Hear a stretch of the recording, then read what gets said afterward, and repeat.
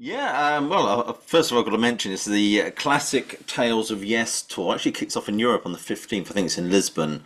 There are tickets still on sale. I'll put a purchasing link. I'll put a link to that just below this video. I'm curious to know, is how difficult is it to actually compile a Yes set list these days? Well, Steve usually has a heavy hand in that because we yield to that wisdom, so to speak. And then we have our say about just throwing an idea in from this album or that album. And it's funny how some of these things come about. For instance, the last tour we did an edited version of Silent Wings of Freedom. Okay. I've Yeah. been dying to play that with the band. So at sound check, I would show up and I've got the sound ready and the parts, and I just noodle on it, and then the drums join in with me, and it kind of implants this seed, if you will. So there's many ways that it comes about. Steve eventually looked at me and went, "Let's play that." I thought, "Cool, let's do that." Well, you kind of answered my next question, and that is there are there any specific Yes songs in the back catalogue that you haven't played yet that you would love to play? Um, well, we were going to do a relayer tour, but COVID kind of and all the things that came along with that and the war and everything kind of derailed a little bit of that concept. But I would love to play To Be Over and Sound Chaser, which I had quite well. You know, Yeah. yeah. But that would be one that I'd like to do. I haven't done yet. Sound Chaser, To Be Over. Yeah, I think a lot of us were looking forward to seeing the relay played in its entirety. Maybe there's something you can resurrect a little Yeah, bit further up the road. yeah. Um, how much of how much of this new album is going to feature in the set list out of interest? Well, we are playing Cut from the Stars, which was the sort of first release from it, Yeah, and that's really it on this tour. I mean, I'd love to play the whole Mirror to thing. the Skies is the finest track on this album, in my opinion, of course. Yeah, it's epic. It's in there with that yes feeling, and I would love to do that stuff, but the set lists get devised in these ways where we are where we are. But Cut from the Stars plays really well on stage. I can tell you Yeah. that. It's a great song to play. Great energy. Yeah, I mean, there's listening to this album. There's a lot of stuff on here that are like little nods to classic Yes. I'm presuming that was intentional. Yeah. Were you listening particularly to the Going for the One album a lot when you were putting this record together? Well, I love that record, and it's always in my head. And I wouldn't say I was listening to any one thing as much as, when you start playing something and you're writing for a Yes record, you kind of know. For instance, whenever I produce a lot of records, so when I'm sitting around getting a bass sound, for instance, for a project that has nothing to do with Yes, I start noodling on a little thing, which is where Cut from the Stars came from, that bass riff. And Mhm. as I played it, I thought, oh, this feels like that kind of thing. So, let's start working on that. And then along the way, the inspirations come, for me for grooves in my mind of past Yes tracks and just ways to touch on those emotions without plagiarizing, Yeah, and yeah, come up yeah, with something new. But definitely borrowing from the mother sauce in terms of the vibes of things. And I'm always referring to Going for the One in my talks with the guys, parallels the way the two-part harmonies work from the gate. That was kind of a thing for me on Cut from the Stars, sort of, Oh, along those lines of this two-part thing right out of the gate. And so you think of them in those ways, I would say, but not so much in a I want to rewrite parallels today kind of a way, because that would never work, you know. was Parallels an influence then on the Cut from the Stars track? For me personally, yeah, that one was, and sort of a bit of Silent Wings, the way the bass line, as you're playing Silent Wings, is sort of moving from the low end of the bass and sailing up to the top parts with this melody that weaves through, and so those thoughts go through my head as I'm trying to think of things along those lines. Yeah, yeah. I mean, the tour is actually called Classic Tales of Yes, with a slight nod and a wink to Tales from Topographic Ocean. Because I saw the last tour, you played Closest to the Edge in its entirety. I remember leaving thinking, oh, they didn't touch upon Topographic Oceans at all. So I'm kind of presuming that's a hint that it's going to be covered on this tour. Yeah. But I'm curious as to how you feel about that album because it's seen fans argue about this record all the time. And on any level, do you agree with Rick Wakeman's criticism that it would have been a better single album? No, because I have a certain place in my heart for that record. When I was a kid and discovered Yes, Close to the Edge was the first thing. My brother playing me the album, Jimmy Hahn and my friend Jimmy and Mike were best friends. They play me Close to the Edge. I didn't understand it at all and didn't really get into it. And then a couple weeks later, I walked by the room and went, wait a minute, something's happening here. And then I had this, conversion into being a diehard Yes fan that I remain. The next album that I really dove into was Tales of Topographic Oceans. Yeah. And I was just immersed in the music and the sort of adventure of the music and thinking as I'm looking at this record, God, there's only one place to start here. And then you gotta let this whole thing go Yeah. times four plus the artwork of Roger Dean, which was incredible. I mean, as Rick has a different take on it, of course, because he was there making it. And the one thing I've found through being around Yes for as long as I have now is that, you have an impression of the album you're really involved with. Yeah. And then there's the perception of what the fans think about it. And then from there, it kind of goes all over the place. Every album is almost controversial in its way. Yeah. And and so I can see where Rick's coming from his point of view, and I respect that. But as a person who just was like taken away to a musical Disneyland, in headphones, looking at an album cover, there was no internet. We didn't know what these guys looked like. That's right. Just That's listening right. to it all, it was magical. Yeah. And so that remains actually one of my favorite records in the catalog, ironically. Yeah, it's my go-to Yes album really. It's always the one that I pick because as you use the word immerse, it is quite apt really because you just drift away on it really. It's fabulous. Yeah. Interesting you talk about no internet in those days. I mean, I was a Pink Floyd fan for many many years, and for many many years I had no idea what these guys actually looked like. Yeah, isn't that funny? I mean, a lot of our favorite bands growing up, we didn't really know I never knew what Gentle Giant really looked like. And, Yeah. fortunately, I saw their last show. Uh, Wow. Fortunately, because they stopped, but fortunately, because I got to see it at the Roxy in Los Angeles in 1980. It was amazing. But yeah, the visceral reaction of music to the album cover and the illusions in your mind, the visions in your head, those days have left us and now we live in a different era, but the music remains and people are transported back to that time. I know I am when I listen to it. I'm just transported right back there. Yeah, I bet. I bet. I mean, you've got a fascinating stage design that you're working with at the moment. From what I've seen of it, it looks like it's kind of a rotating thing. Is that Well, right? no, I'm not so much. Maybe the way that it looks because of the sides, the way they come in, it gives it a spherical sort of feeling to it. But it's funny you mentioned going for the one because I used when we were talking about production on this latest tour runs that we've Yeah. been on. I had kind of mentioned to the guys, the LED screens that we've had forever, which while amazing to look at, Hmm. I was taken back to the first Yes show that I saw, which was going for the one. Funny Yeah. enough to mention that.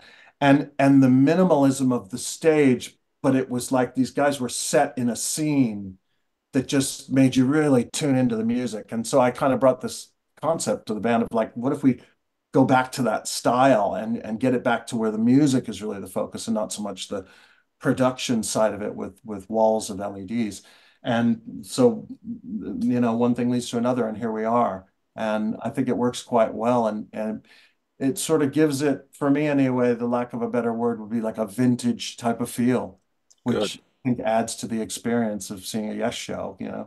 because Yeah. we all want to go back there. I mean, I've seen you play live, and I listened to the way you play. You're very much heir apparent to Chris Squire, undoubtedly. Do you remember what was the last conversation you actually had with Chris? Well, the last couple of weeks were the same sort of conversations, not so much to talk about those things again, but just to make contact, Yeah. and speak. And it always came down to, I trust you with this. And I would always say to him, you're going to make it through this. Don't, I'll see you on the other side of this. Don't worry. I never imagined he was going to go, because I knew my one of my managers from back in the day had some leukemia issue and bone marrow transplant and he's still alive and living. So in my mind, I was like, this is beatable, Chris, you're going to be fine. And then he would bring it back to, okay, but listen, do this, make sure Yes is going. And, he'd always come back to Yes. which was remarkable to me in those moments because it showed the love that he had for the band that he started ages ago with John, back in the day. And he never left it and he wasn't going to leave it, right up to the end. He was just hanging on to the dream of it. And he really kept reiterating, keep this going and do me proud kind of language, if you Yeah. will. I don't remember verbatim, but those were the sentiments of it. And it was just a surreal time because, on one hand, he's going and it was breaking my heart. And on the other, he's telling me, keep going. It was a very emotional time. But those were the sentiments of those kinds of conversations back then. I mean, bearing that in mind, given Chris's desire for this band to continue on and for it to continue with you in his shoes, so to speak, do you get frustrated with with people feeling the criticizing this new lineup at all? No, it's hard. You know how the internet is. Yeah, If you look at your own peril. But I've been doing it so long and been involved with the social media thing for so long that I've learned to have a thicker skin than I may have 30 years ago, yeah, 5 yeah, years ago, whatever it is now. But every now and then, if I'm on a thread that's, discussing this, that, and the other, and it's a positive flow of ideas, and then some guy comes in and says, yes, died with Chris Squire, and it should have stopped right there, and blah, blah, blah. There's a part of me that, like, I don't know what it is. It's a visceral reaction. It's like I just want to say to this guy, look, I know that's your mindset, but just FYI, Chris Squire wanted the exact opposite of that. yeah, And with all due respect to you, I'm going. You know what I mean? I'm doing this. So for yeah. Chris, for me, for yes, legacy, and hopefully to do it right in the future and all those things. But honoring Chris's wishes was paramount in my career path. Once he asked me to do it in 2015, I kind of dropped everything and started just doing this Yeah, yeah, full time level. yeah, yeah. I mean, and this album is a real step. I personally think it's a real kind of step up. As if it was a fu to all the doubters, really, when you produce this album. Yeah, well, Uh, Steve did a great job of pulling all these ideas together, and we all tried as individuals to bring our energy to it, and just sort of blow on those embers and get a bit of a flame going again. So hopefully it's and I believe that this next record that we're working on now is moving in the same direction. Excellent, Sounded very excellent. good in my ears. Yeah, So yeah. four sides, one track per side. That's what we're going to get, is it?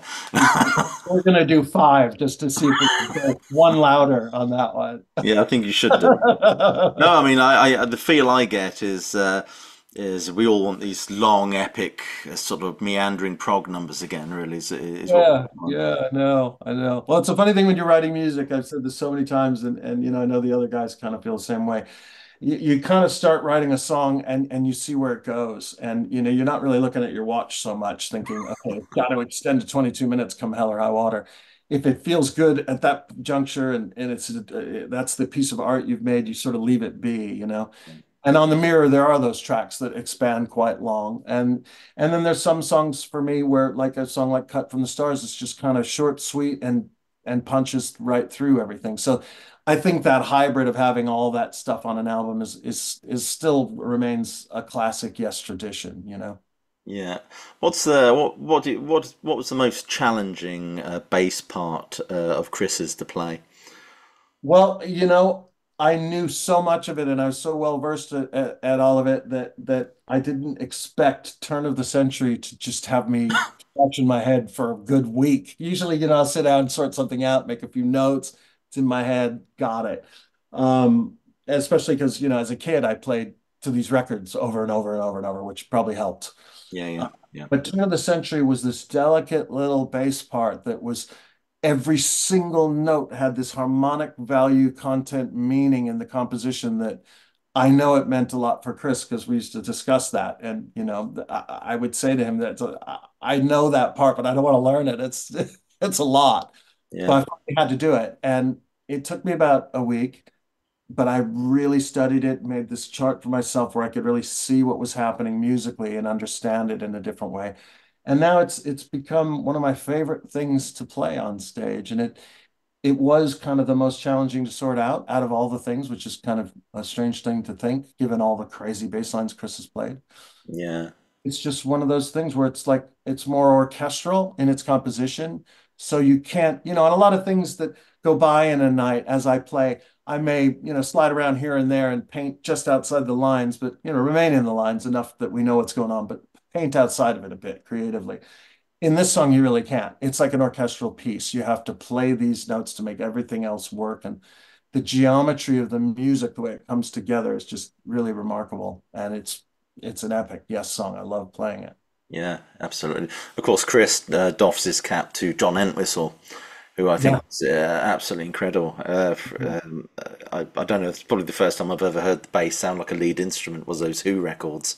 Yeah, well, those bass strings were just ratty and in your face and like bright, I mean, that I'm drawn to that type of bass sound, so I completely can relate to where Chris's love of Ant Whistle was, It's funny, the Who, the elements of the Who, it just seems like a complete mess that shouldn't work really, but it just somehow does beautifully. It's in a weird way, Entwistle was a driving force in Who that just kept that train on its tracks in a way that Chris kind of applied to a Yes kind of mindset, where the bass is just driving through this whole thing while all this other stuff's going down. You can absolutely.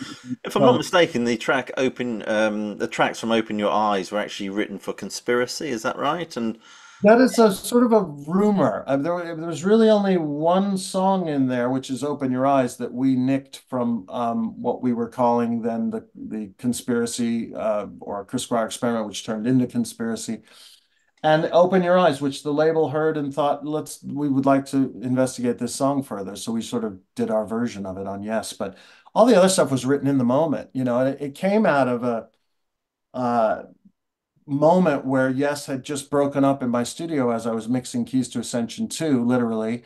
John got a phone call. I was sitting there with Chris, and John was on the couch on my left, and phone rings. John grabs it. I stop the tape, let him talk, and I can see something's wrong. Gets off the phone. I said, "Is everything okay?" He said, "Rick just quit. I'm going home." So he quit.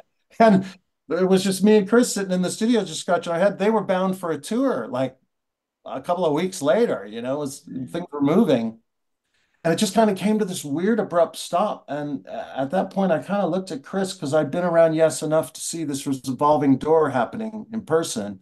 yeah, And I said, man, I personally can't have Yes breaking up in my studio and that be the end of this. This is not my fate. yeah, Please, we've got to do something. So we just started writing material, and not really for Yes, but just out of this desire to write and see what would happen. And as I said before, it was sort of like whatever we were writing felt Yes-like enough to play it for Alan, who went, "Oh man, I want to play on that." Came to my studio and played everything drums. yeah, yeah, And then, should we send it to John? So, so we just started sending things around, and it evolved into what it evolved into, and uh the only little trick that came at the end was they thought I was going to be the keyboard player live. I said, guys, I can fake it in the studio with the best of them, but I am not that guy. A man's got to know his limitations, as Clint Eastwood said. That's not my role, but I'm involved. I played a lot of the rhythm guitars on this as I was writing it, and so I don't know. I'm happy to play rhythm guitar and go on the road. And they'd ask me into the band, and it was just a matter of, well, we thought you were the keyboard player. Who told you this? So we got Igor and formed that unit, But getting back to your question, all those tracks were written in that brief little span of time right after Keys to Ascension kind of band right. dissolved. And Chris and I just sort of grabbed the wheel because the car was sort of going off the rails. Yeah, yeah, yeah. I mean the track "More We Live, Let Go" was that a number that was specifically written for Union, or was it something you just had in the can? That that was actually the first song Chris and I ever wrote. And subsequently, we wrote a bunch of others. During that period, Anderson, Bruford, Wakeman, Howe are on Arista. And I'm working with Chris, Allen, and Tony Kaye. Trevor wasn't really around a lot. And we started working on material. And one thing leads to another. And they asked me to be the lead singer of Yes. which came through Derek Shulman, who'd signed my band World Trade and said, Chris, let me introduce you to Billy, blah, blah, blah. So fast forward to getting like more serious about all this, and everybody wanted me to do it except me. I said absolutely not. I'm not going to step in front of this oncoming train. I could see this union thing in my head. Chris used to call it the yes crystal ball that I had, but I could see it coming. You didn't have to be a psychic. I knew what Yeah, was coming up, and I just absolutely. didn't want to get in the way of that train. So I told Chris, don't want to do it, won't do it, Yeah. but happy to be involved if there's a place for me in the core. Let me know what you want me to do, you know. So one thing leads to another. That album's getting, the songs are coming together, and The More We Live popped up as a contender. And I got a call from Chris, hey, come down to the studio, work on this with us. But by then, Chris and I had really recorded everything. We just transferred the tape off my 16 track at the time. Yeah, yeah, yeah. Started making the record from there, you know, and it was a strange transition because I was involved with that record, and there's also a record, an album, the box set called Yes Years, which you'll find a couple of other tracks that come from that era of what was going on in Yes history, you know. Well, it's funny. A lot of those Yes guys always talk about Union as being a bit of a car crash. Yeah. The whole thing. Rick Wakeman says he calls it onion because it brings tears to his eyes. I know, I know. Well, it was the vibes were.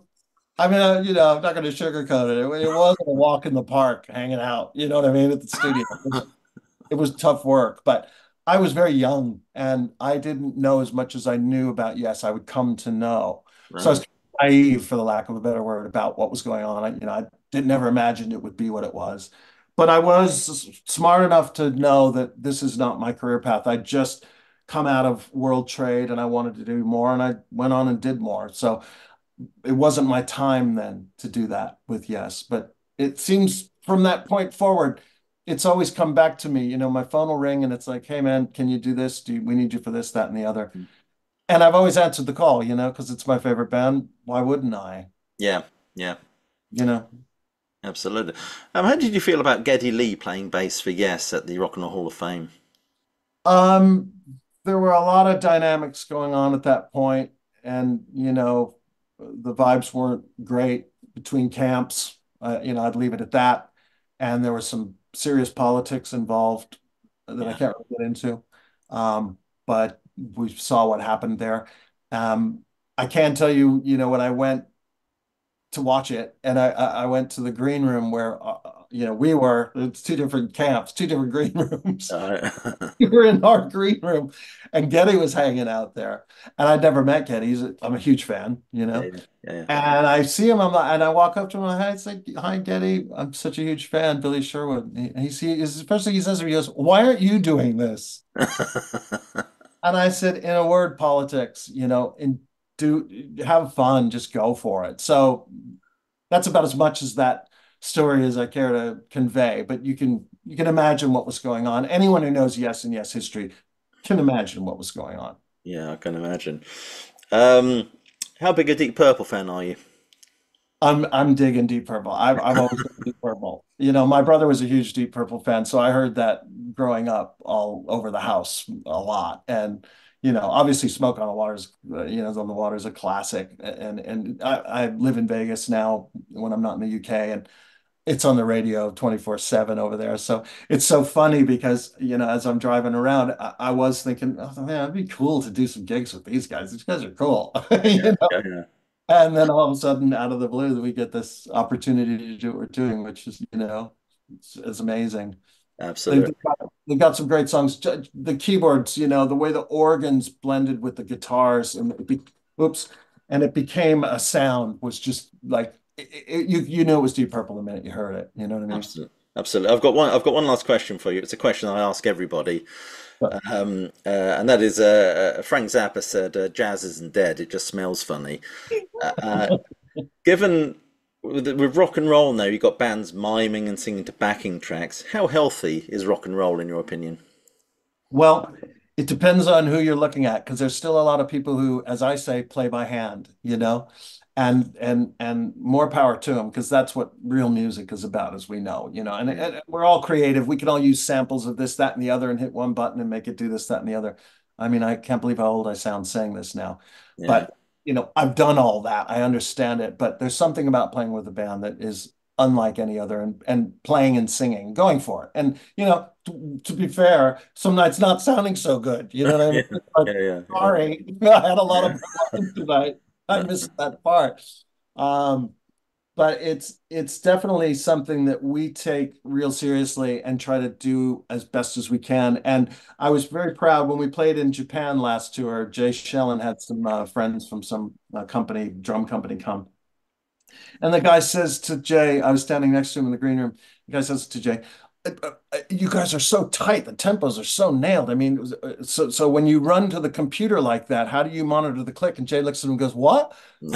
Well, when you guys are playing to we don't play the sequences. We're just going for it. And the guy goes, "Well, no, okay. So the music's being played, yeah, but the vocals, obviously. How do you keep the vocals in time from the computer?" And Jay looks at me, and I said to the guy, "We're singing. That's actually what we're doing." So I thought that was like the highest compliment you could receive for exactly what we're talking about, which is like, for me, the real art of music is the tactile thing that happens of people playing instruments.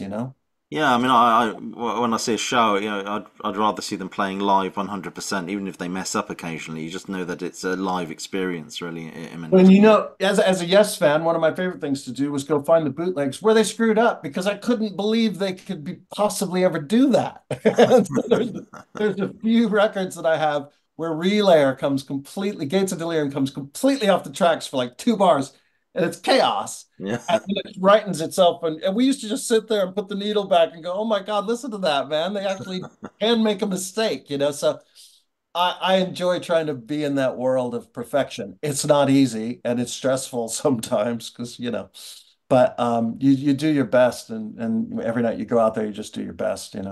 absolutely, absolutely. I'll just reiterate that the Classic Tales of Yes tour actually kicks off on the 15th next month, isn't it? Next month?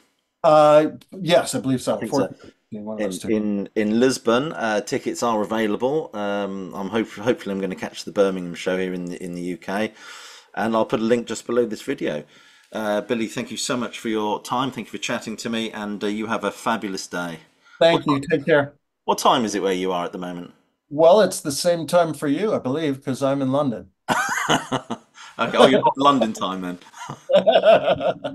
Anyway, thank you so much. Take care, man. I appreciate it. All the best, mate. Bye bye. Have a good one. Ciao. Ciao.